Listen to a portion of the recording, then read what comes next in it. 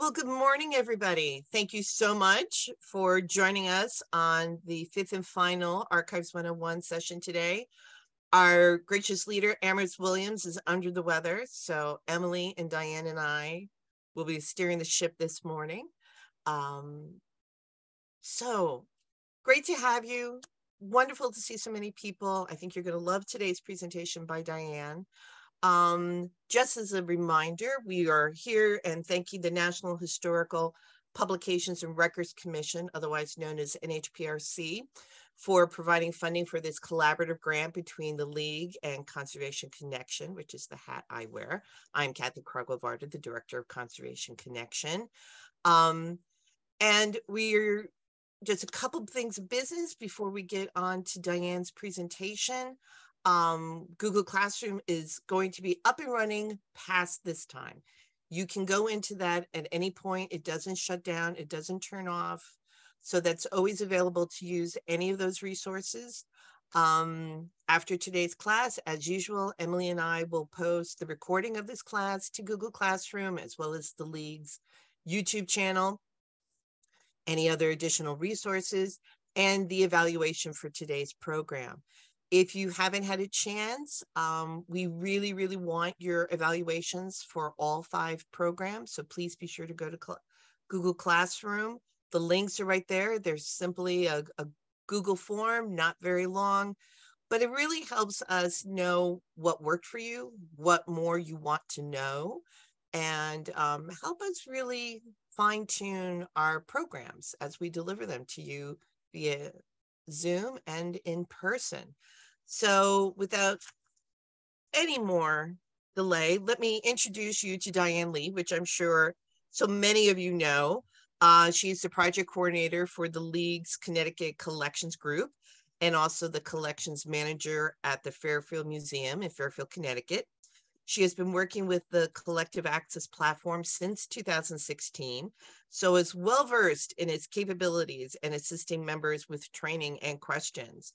And primarily focused on objects, Diane has been working more closely with the archival collections component of Connecticut Collections in readying Fairfield's archives for public access above and beyond their existing paper finding aids. Her goal in this Archives 101 series is to help groups feel confident in planning on working with their archival collections and that everyone has access to archives training and support to learn best practices and enable them to organize and share their collections. So without further ado, Diane, please take it away. Thank you, Kathy. You pretty much said everything I was going to say in my introduction, so that's awesome.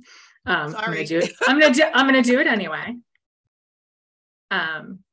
Okay. Seeing my full screen with my URL, but it's going to make it easier for me in the end to be able to see some of my slides. So we're going to take a step back a little bit this morning from what we've all been talking about with the really deep dives into how to process your archives and all the nuts and bolts of it. We're going to kind of take a step back and look at everything that we've been learning and how we're going to put all that stuff together. So about me, Kathy covered a big part of it. I'm a museum person. This is not me, but you can find me doing this quite a bit in the picture. I use the archives quite a bit, and I work with my colleagues pretty closely. This also means I'm coming to this with the same background as a lot of you guys are, from this kind of the overall general museum background and more of the object stuff background a lot of the time. I've maybe used finding aids in passing in the past just to kind of do some research on stuff or find out more information about my collections. However, the past few months, my museum has been without an archivist or a librarian. So I have been faux librarian reference desk person for the last several months, which has been really interesting. It's given me a lot closer view of the archives and learning to use them and how to find things without really knowing the collection. I knew surface level of the collection, some of the highlight things that we needed to know, but I've really more started having to go in and search for things to see how easy it was to use, what was available. Our archivists have gone over a lot in the sessions, and they've had some fantastic information, sometimes overwhelming, I will say myself, having shared office space with archivists and dealt with them a lot and been nosy about a lot of this and wanting to know more. I even found it a little overwhelming at parts. I'm like, I'm going to have to come back and watch this again and look at my notes because yikes. So I'm going to kind of look at the overall thought process about how do we tackle this now that we have all these tools.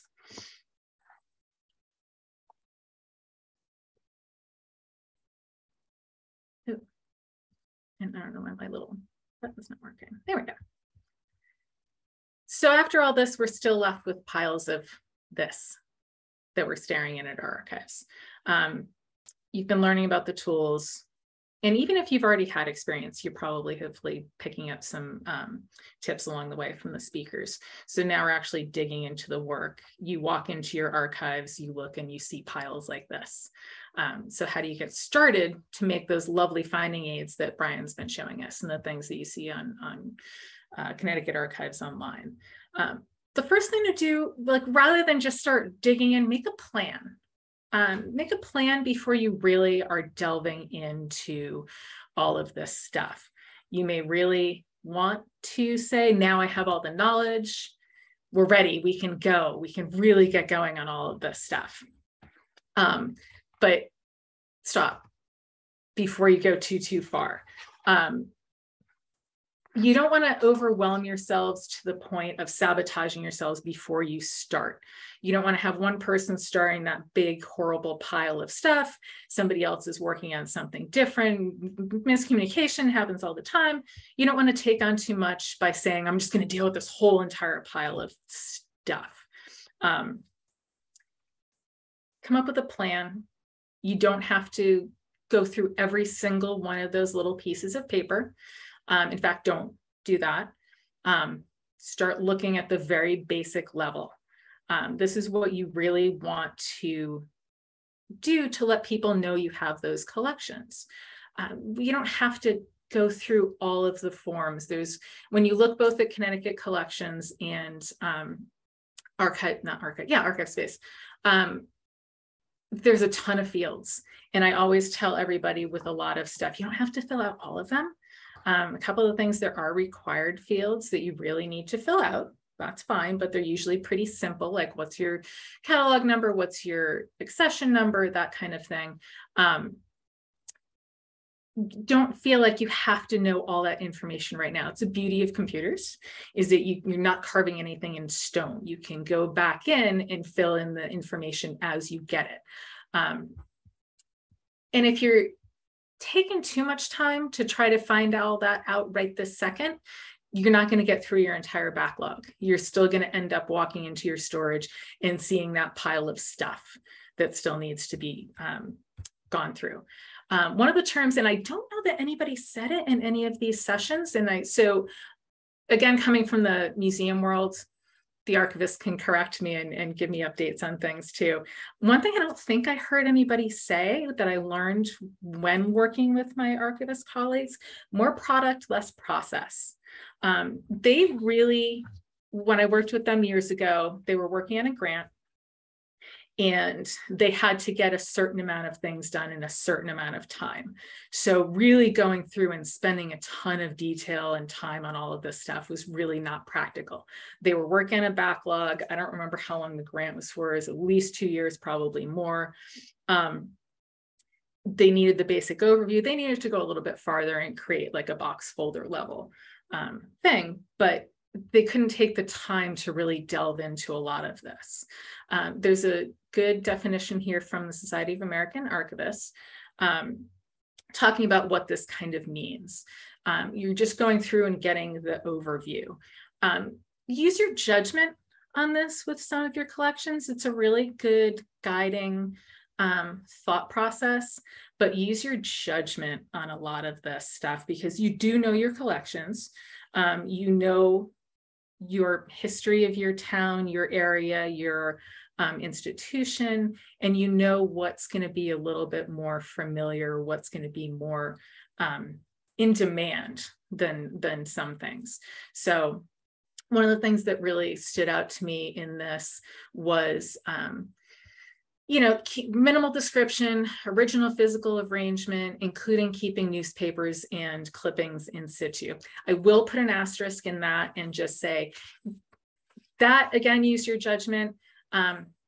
How likely is it that you're going to get back to this collection to kind of rehouse some of this stuff? So some things like that, for the safety of the overall archival collection or the safety of those individual objects, you might want to deal with that stuff as you go. And you can deal with things like pulling paper clips and things off and replacing them with plastic and that, to really look out for the archival part of this.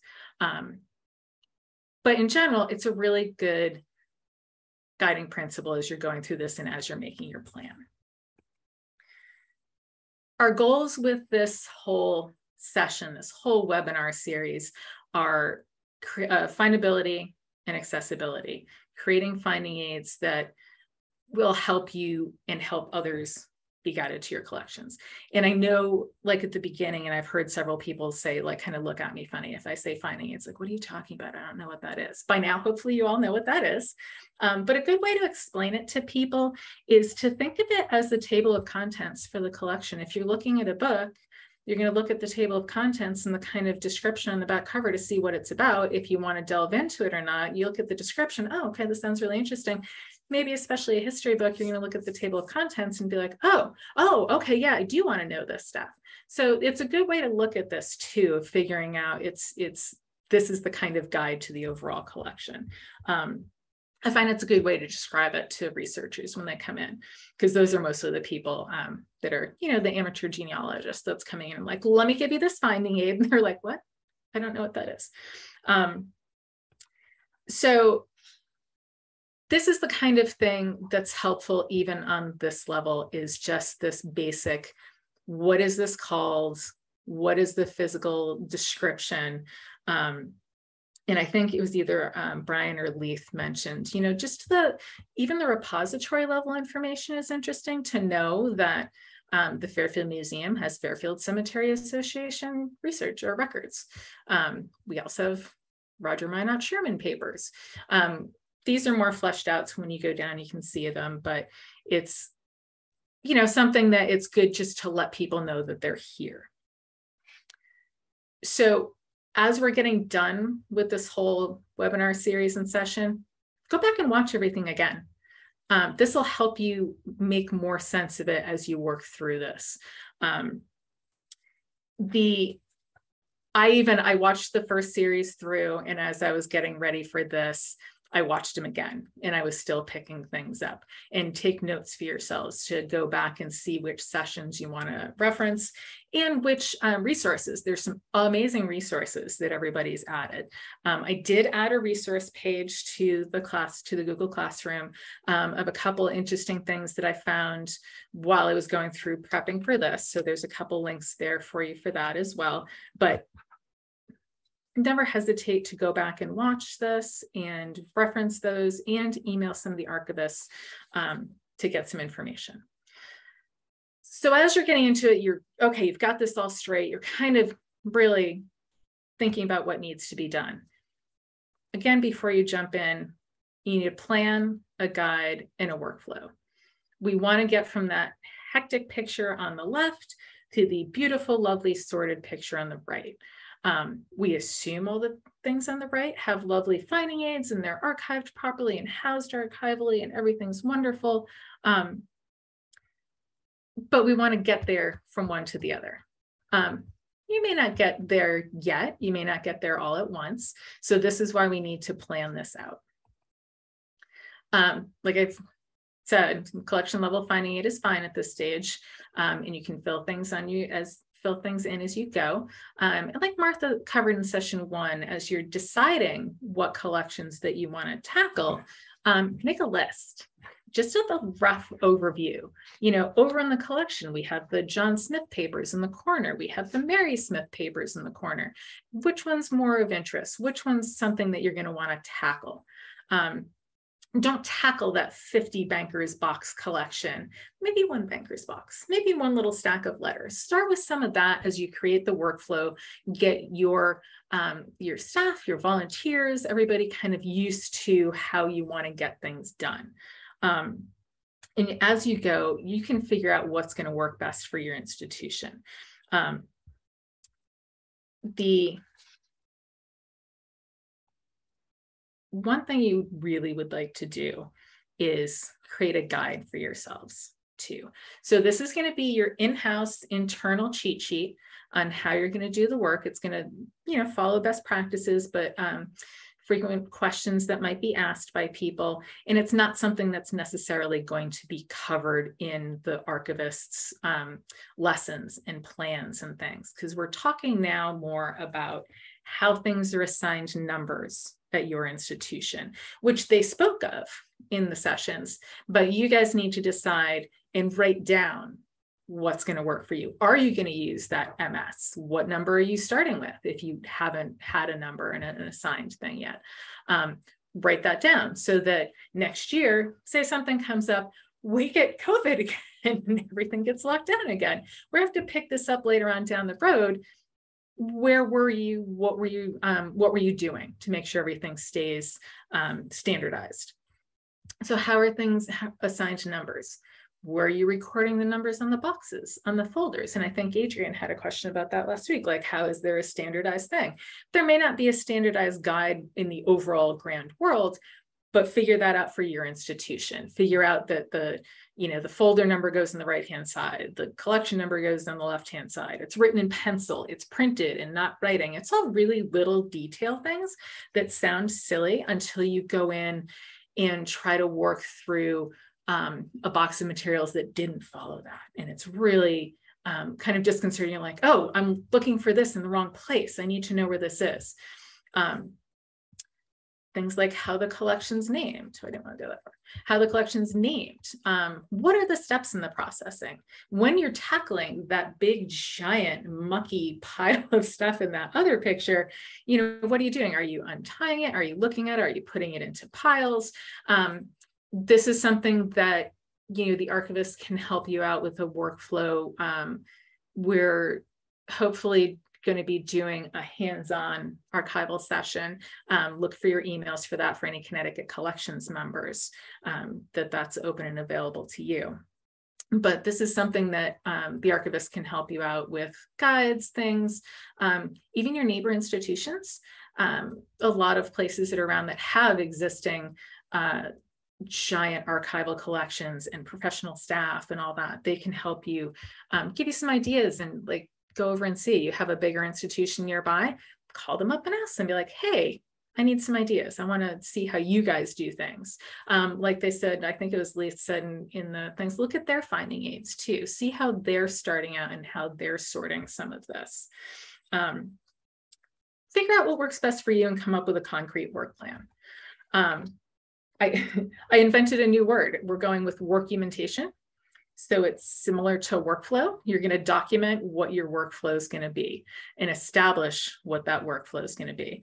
One of the things I've been a fan of over the years with colleagues, with interns, with volunteers, is projects that can be picked up and put down.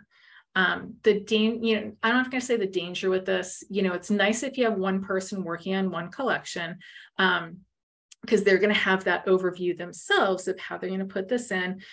But I don't know how practical that is for everybody, because a lot of folks are going to have either volunteers that only have a few hours a week that the building's open that they can go in and work on, or even professional staff. You're always going to get called away to do something else.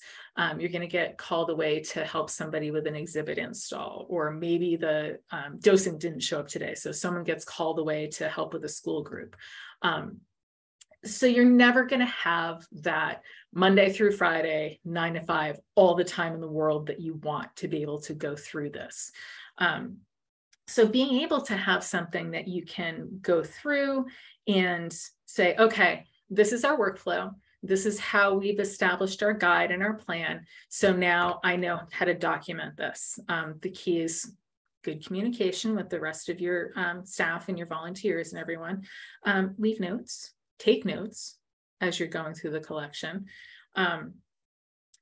Mark down things like this collection needs to be completely physically rehoused.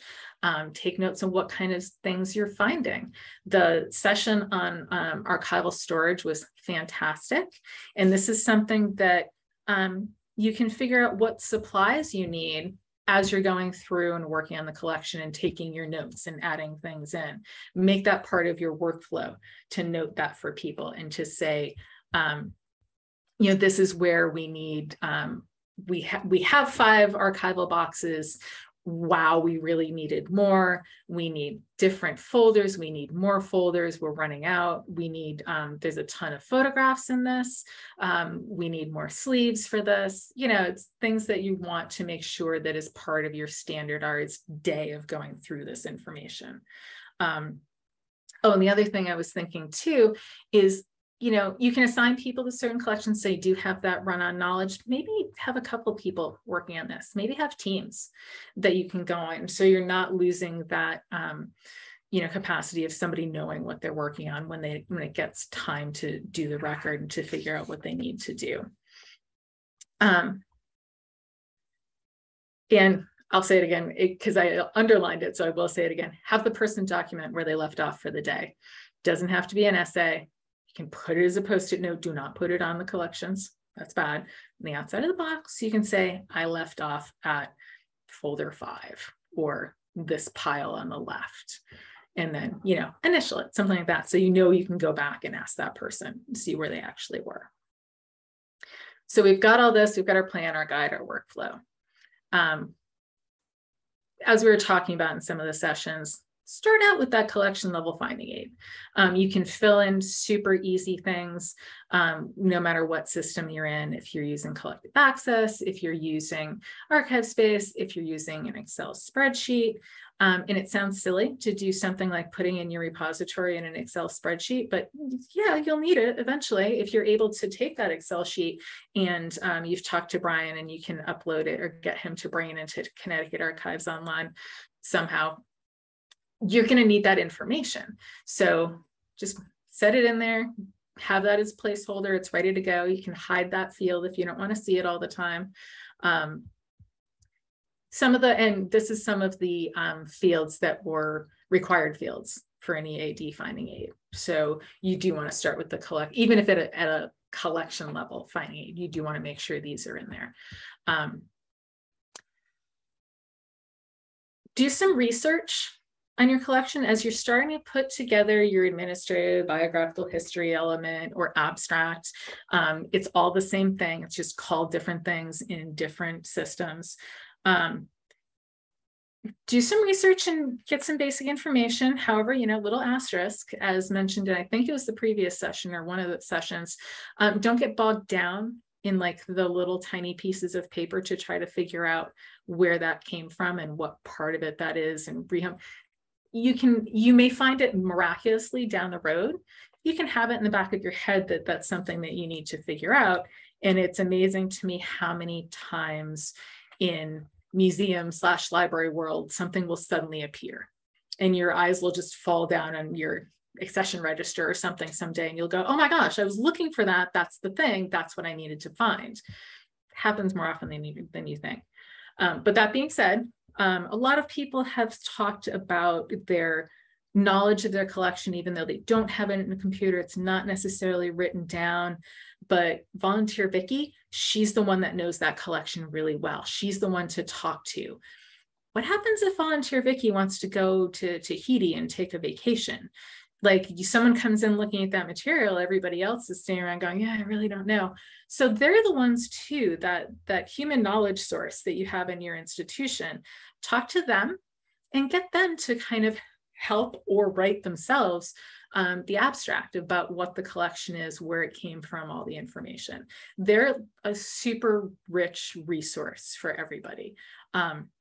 They will also be people that will be extremely important to continue the history of that, that collection and let everybody know why it's so important. So they will always be a person of value, but having them write this information down, put it in a computer that's searchable, lets them go on vacation and get away for a little bit. Yeah, so this is something that will just help you find things in the collection. This is just our basic record and collective access. That it comes out, and there's more fields that we can display or not display, but all of the summary information, that history element, the abstract, I can't tell you. So at Fairfield, speaking of my faux librarian part, we only have paper finding aids. Those are our source of truth. We are slowly but surely entering them into collective access, because Fairfield is in the Connecticut Collections Project. We're slowly but surely entering them in, but I don't have anything electronically to search. I have great finding aids to the finding aids, and things that have like topics that I know which finding aid to go to, which is great, but I still have to pull out the paper version and scroll down. I can't just go through and quickly enter a term. I have some Word documents and things like that that have been generated over the years for sharing up on our website. And I have gone to our own website to kind of search the finding aids that are up there.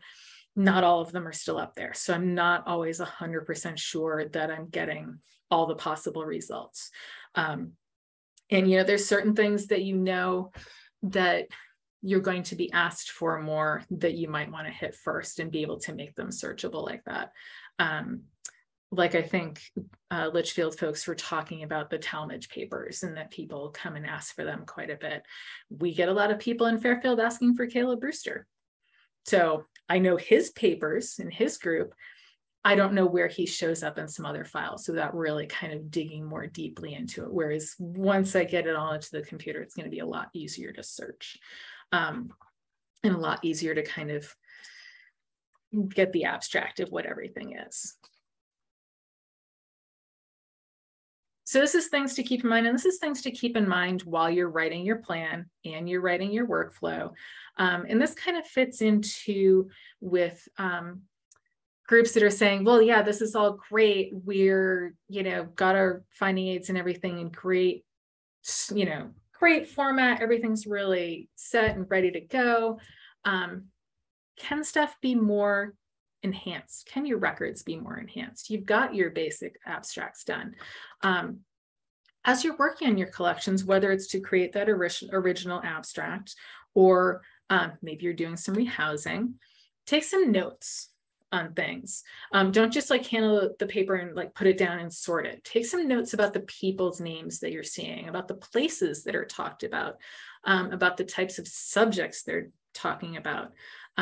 This will come in useful later on when you are able to fill out your records more and kind of enhance them and make them more ready and able to go up on an EAD finding aid to find those subject headings and find those things that they're talking about. Always take notes, even if it's just a random note that you want to put in somewhere that something needs to be rehoused, or it's in another box or something, or it can be moved to another box. I have ladies from the DAR, from Daughters of American Revolution, that come in and do quite a bit of research at our place. And every once in a while, they'll pop up with a note about something, be like, well, this is very important because, etc. And I will hop into the record, make a quick little note about it. So now I know that that's there, and it'll flag me for the future, whether it's something that I want to add a subject heading to, or something that I'm going to need to deal with later on. But they're finding that stuff as they're going through and giving me information back on it, which is super handy, because they have a lot more knowledge about our records than I do, because they've spent time and done the research on it. And that's kind of the way things are with a lot of the volunteers and frequent researchers to collections too. So we've had our plan, we've had our idea of how we want to go through things. We've got our plan, we've got our guide, we've got our workflow, and now look at all these lovely finding aids that we're coming up with. varieties of what we've already looked at, basically. As we go forward with this, for Connecticut collections members, we're expanding some of the abilities in the system to deal with a lot of the finding aids. So there will be training sessions on that and how to go through and kind of apply a lot of these things to collective access. And for folks that are not on the system and doing it on their own too, get in touch with Brian, look at his session again and how creating finding aids, and get in touch with him about joining the Connecticut Archives Online project. Connecticut collections folks, we will be part of that as well. So you're going to get your collections in your own system, but we're going to put them up on Connecticut Archives Online as well. And that workflow will communicate to you as we work it out too and get it going. So kind of what I said before too, you could be done, you could figure that, because we are dealing with a bunch of different size institutions that are coming to this. We're dealing with folks that are all volunteer. We're dealing with folks that are professional and have professional staff on hand. But this is where you also do want to see where there might be some gaps or things that you could add into your collections. Maybe you add some subject headings in. Maybe you have time to create those box lists or inventory lists for things with some of those key names. Again, you guys know your area, your institution, your collections. You know what's asked for and what's not. Previously at my previous institution, there were, some papers that we focused on digitizing first. Those were the ones that we really wanted to get out there because they were so popular and needed to get dealt with, that we wanted people to be able to find them, but we also wanted to be able to steer them right towards what they wanted specifically, rather than just hand out to everybody and say, no, you need this folder. You don't need all 10 boxes. Let's steer you where you need to go. Because we know that Caleb Brewster is in box 5. So we know you're going to want to see box 5 rather than having them have to look through the whole entire collection. Just overall with the whole aspect of all of this, stick to the basics. Starting out, follow your collections policy. That's something you can always go back to. If you find a bunch of papers that you're sitting there pulling your hair out someday going, why am I going through this? What is this doing here? Go back to your collections policy. Maybe they don't need to be there. Maybe you don't need to keep them, but that's what's going to be your guide to go back and figure out how much time something is worth spending on it. Follow the fundamentals of the arrangement and description. That's going to be your key to making everything accessible. And I think it was Brian or Elise said, be able to talk to all the other systems and all the other things out there. You're going to have stuff organized where it needs to be. So it's going to be familiar to pretty much everybody. Familiarize yourselves with finding aids and look for those examples to follow. From other institutions and other places. I thought his garden club example was fantastic because I'm pretty sure everybody's got a garden club in town. We've got a couple down here. We have some of their records. I also enjoyed the menu analogy, was great too, as my dad also collected menus. I don't think he stole them. I think he actually asked for them, but yeah, I don't know. But you're going to find weird collections of things somewhere else that you're going to be like, oh, okay, this is a great idea on how to do this. And go ahead and use a lot of the stuff that they're doing. It'll help you if you're kind of, especially at a sticking point and you don't know how to go about this particular collection that you've gotten.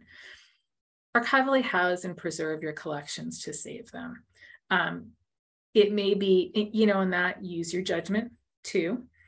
You may want to sleeve every single little photograph as you come across it. I first started working in museums in a graphics collection with prints, drawings, and photographs. And as I was learning more about it, I would open up boxes and not every single photograph was sleeved. And I'm like, oh my gosh, not every single photograph is sleeved. I really need to get this in sleeves. And then I looked up at the hundreds of thousands of photos and be like, okay, nope, we're doing this on a surface level. We're doing just basic description of what's in this folder and what's in this box. When I get more volunteers and interns, then we can have them start to pick away at stuff, unless I found something that was in danger because it was an acid problem next to a piece of newsprint or something like that. use your judgment, but always try to err on taking best care that you can. I think that was the best piece of advice. You can strive for perfection, but you're not always possible.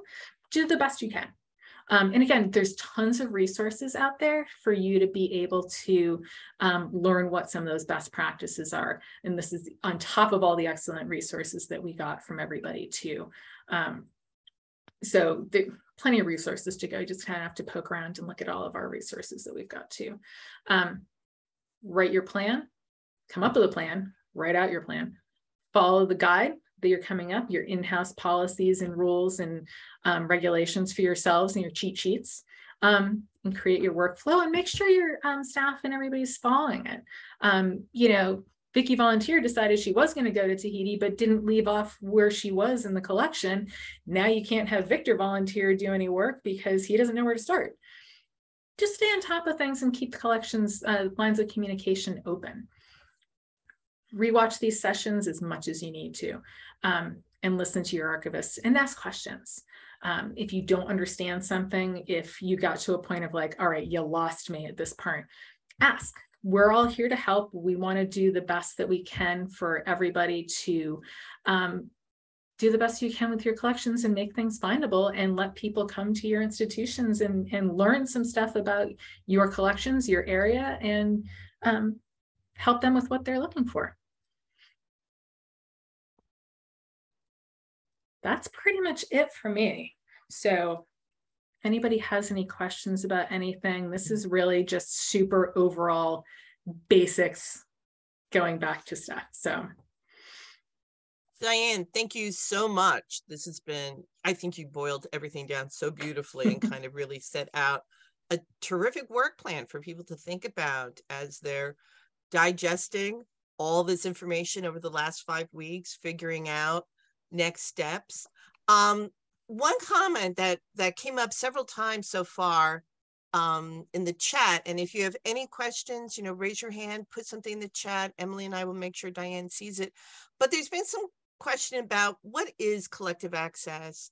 What's the difference with Connecticut Archives Online? There's a couple sources out there, and I think we just need to kind of define what these different online sources are and when do you use them? I understand confusion with them because it's all a big giant alphabet soup and everything has the word Connecticut in it. So it's really hard to like wrap your head around it. And I almost started off the session and just said, you know, start off with all the alphabets. And I'm like, no, I'm not that mean. I'm not going to do that to everybody.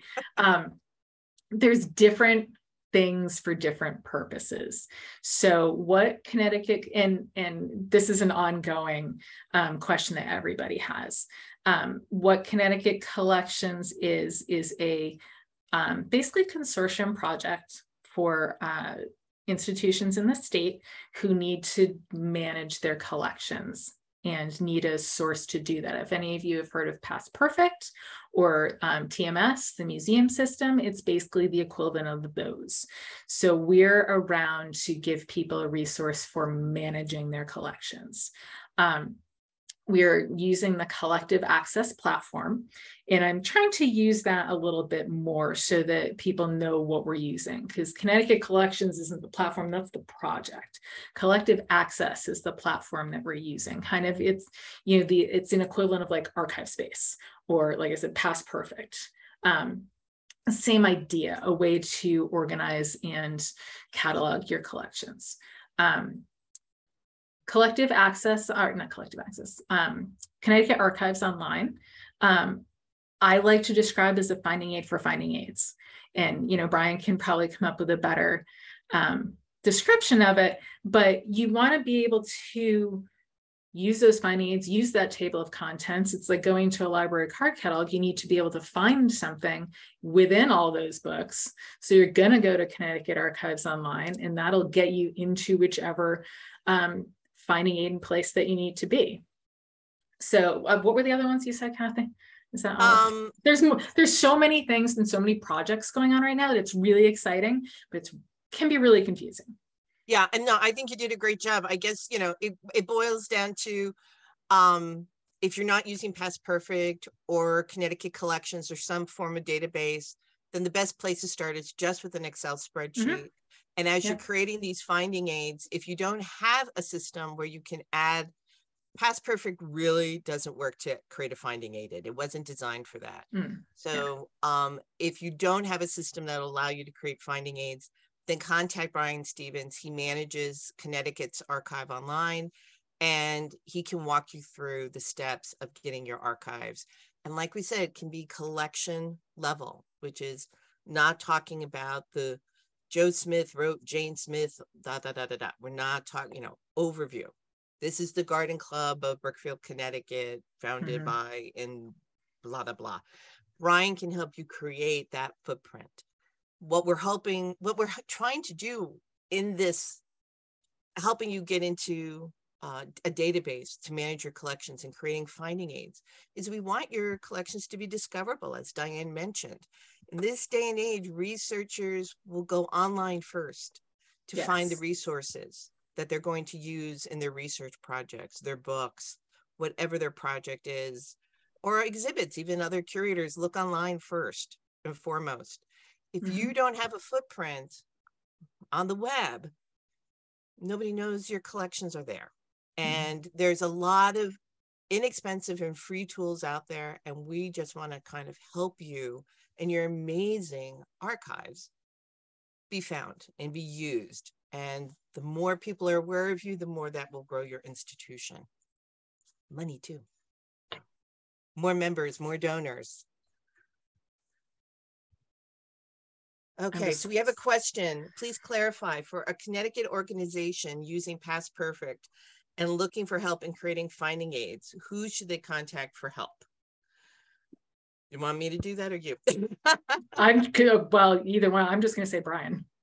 Yeah, to be very, very honest, Past Perfect was not made for archive collections. It was made to make museum collections, have a database for museum connections. Brian's contact information is in Google Classroom, since he was our presenter 2 weeks ago. So if you are looking to create finding aids and have Past Perfect, then talk to Brian, and you can use the free templates in Connecticut's Archive Online to create your finding aid. It'll be accessible to you and accessible to the public.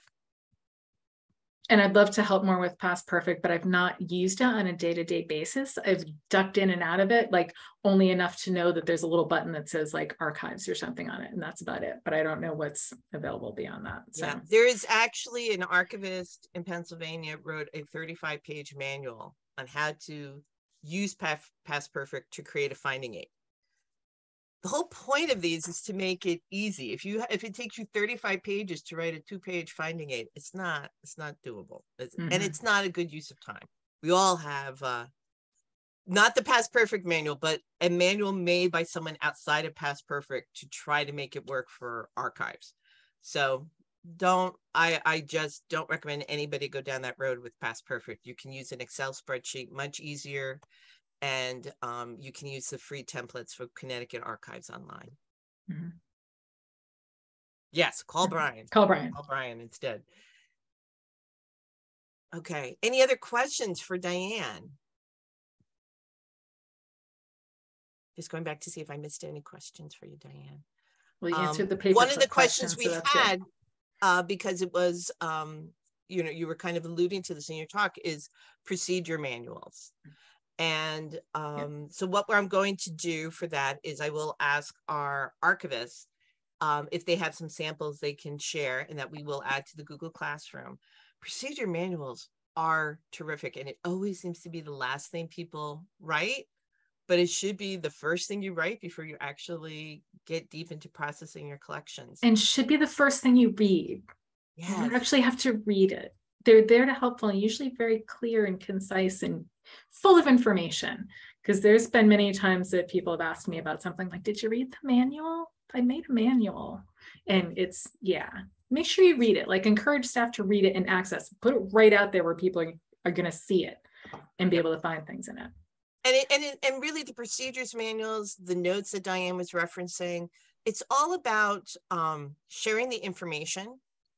We all know we're not all going to be at the same place forever, But even when that time comes and we're not at our institutions or museums or libraries, someone else is going to take on that work. And it's just a nice thing to do, to document how the work has been done, why you use a certain numbering system, why you store things in a certain place or way. So between the procedures manuals and, as I mentioned earlier, writing those memos to file, whenever you have something confusing, you're not sure, you know, every collection, every gift should have its own accession folder, and put those memos in where you can clarify a gift, you can clarify a numbering system. You can say why you chose to save 500 photographs of Mark Twain when they're all the same. Well, there might be a reason you did that. And, you know, so someone doesn't go and say, well, we only need 3, and they throw out 497 and then find out, oh, we needed those 497. Write those memos to file. Do you know how many times I've had a question about a collection and gone to the file and found a memo from myself answering that question? I'm like, oh, thanks, Nate. That was very informative. I'm glad I put that in there for myself, because I forgot it 2 years later, like what the original reason for doing something was. Exactly. And like Adrian has put up, don't forget to update. So you know, about your best workflow and include tips. So important. How we used to number artifacts when I first entered the field in high school as a volunteer to today, it's changed. You know, we don't number in using the same materials. Materials have improved dramatically, so we can have less harmful materials doing the permanent numbering. So update that information when procedures change, when information evolves. Document that, put that in there. And think of your successors as you go through. When you, like I said before, if you all go on vacation, you all go somewhere else, you got a whole new changeover of people, make it easier for them to find out why things are being done. When I started here, Adrian knows about the wacky numbering here. I found all the resources of how the numbers were done, and then kind of did a little overview of all of it. So anybody coming after me hopefully will not have to go through the kind of hunting around and finding what some of these were, because it wasn't in between the break-in people, it wasn't stored in a place that I could easily find it. When I did find all the lovely notes from Adrian from back in the day about why things were done, I'm like, oh, if I had known this last year, this would have been awesome. But it wasn't left in a place where I could find it. So make sure it's accessible to everybody too. And Sarah's mentioned something that is really fabulous too, that all of this goes towards preserving these materials and collections. Really, I mean, I think that's why we're all involved in museums and libraries and archives in the first place, is because we care so much about these materials. So how you make them accessible, how you document them, it's all about improving the level of care and access you provide to these collections. So thank you, everybody, for those really great comments. But yeah, thinking about future users and future managers of these collections too. I've cursed out places when I've gone and can't figure out why something was done some way, and know that there's a reason, and just wish someone had written that down. So there's a little bit of cursing going on with our finding aids right now in Fairfield. I'm just saying. Yeah, don't be the person that Diane and I and others will eventually curse out. It's my life goal. And yeah, I know some of the former archivists, and I love them. And I'm like, it couldn't have been them that did this. It had to have been one of the other ones, because this doesn't that unknown archivist or curator who irks us to no end. Any other questions? Any other questions about the program now that it's wrapping up? Can you share examples of numbering systems, strengths and weaknesses of different models starting from scratch? Okay. The slides are not necessarily, I can try to get slides from everybody, but the recordings are all available on Classroom, and this one will be soon. Okay, so numbering systems, that's like a whole separate talk, and I've actually done that talk before. I have a whole nother topic about photos too, if we want to do things about photos and archives too. So here's a very simple way to get to numbering system, and I'm going to give you the Litchfield Historical Society method because I think it's the simplest and straightforward. Museum practices, best practices, is that you use a 3-digit number. Okay, and this is for objects part, but this also, they use the same system for their archives, so that whoever takes it in This is how the numbers work. For the accession, yeah, the main accession. For the accession. So the first Yeah. number is your year. So if I'm going to take in my seltzer bottle and my to-do list this year, okay? So first year number is the year, 2022. Second number is the donor. Let's pretend I'm donor 10, okay? Have leading zeros because of makes for sorting purposes. At Litchfield, what they do is the papers, whether it's 1 sheet or 5,000 sheets, become 01.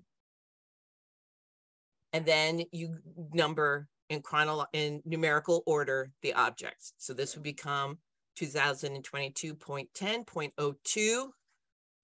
My iPhone would be 03, and up and up and up. So the way Litchfield does it, since so many historical societies get archives and objects together, the very first number will be archive, and one number for an entire collection. We do not break out and number archives separately. And I'm just rolling up because I think there were a couple more questions. So that's, and there are some really good sources out there about registration materials and registration techniques. We can see what we can find to share with all of you. And we will try to see if there are more slides we can share. Thank you, Adrian. Emily is putting up the link. Do not forget that this Friday is due the Connecticut Humanities Operating Support Grant. It's free money, guys, free money. I mean, it's a straightforward grant, no match is required. This is the state legislature saying, we want to help you and go forward. Oh, Kathy included, why include the donor? Well, who gives you the material is as important as the gift itself. And it helps you track how many donations you get in the year. So we always, that is museum best practices for registration. We always create a donor number for each gift. Otherwise, it looks like it's one huge gift. So always have that donor number. Yes, I will type a sample in the chat right now. So 2022.010.01. You don't like my example? Archive. Yeah. And 2022.010.02.03. Oh, I did 02 again. And yes, I look at it. If it's a teacup, it's 04, A and B. We might have to do and what Anne said in the chat, it's more of the second number is more of a donation number of what donation it was for the year rather than a number assigned to a specific person. Right, because if that person comes in later in the year, they get the next number in the system. Yes, thank you for pointing that out. Yeah.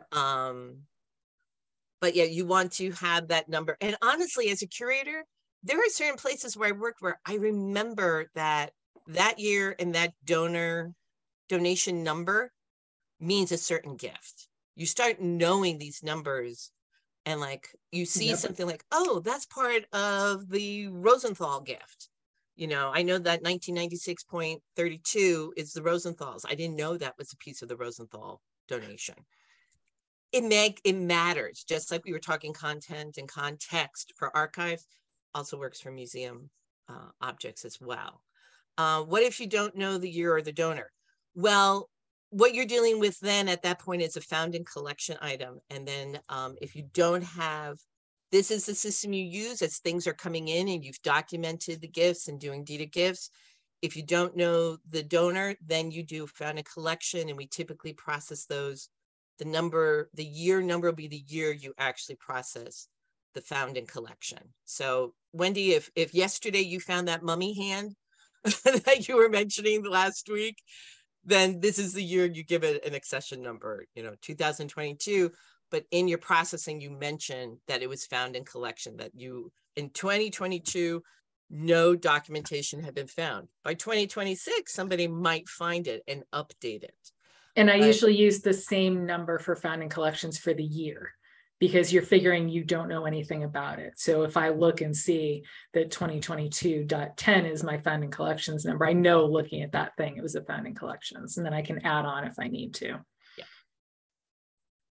We use the year in its accession. Yes. That's typical practice and best practice. All right. If there isn't anything don't use else, X numbers. X numbers are only for inventorying purposes. Those are, X means usually refers to temporary. So try not to use. Don't use X numbers for actual accession things. Yeah, not for actual accession. But remember this, if your numbering system doesn't match what I've put up, but it has a number, that works. The whole point is for things to have a number associated that takes us to documentation. So you may not like your numbering system, but if it has a number, use it. If you want to change it to museum standard practice, which is the 3-part number, you can write a memo and put in your procedures manual and say from 2023 on, we use a 3-part numbering system. But if it's got a number, just use it. It still works as long as it's documented somewhere. If you have a number and you have documentation, you can find it. And that's always what we're trying to get to, is know where these things are and what they are. Things without numbers are the bane of our existence. So, Diane, thank you so very, very much for a terrific presentation, a terrific wrap up and end to our 5-part course on Archives 101. We've loved having all of you and getting all of your feedback during this series. We're very grateful to NHPRC, the National Historical Records and Publications Commission, for funding this program. There are more programs to come over the next 2 years. We do have some programs just for Connecticut Collections members coming up. And there are projects that I'm doing with our State Historical Records Advisory Board that, of course, focus on archives that are also coming up. So keep following the League, follow Conservation Connections website and Connecticut Humanities. Thank you to Emily, who does all of the huge behind the scenes stuff for us. I'm so very grateful. Hoping Amaris gets well very soon. And email us. You can use the classroom. Our emails are there. All the teachers are listed under people. You can contact them there. You can contact one another through the people section of Google Classroom. And we thank you very much for being with us. Good luck and be well.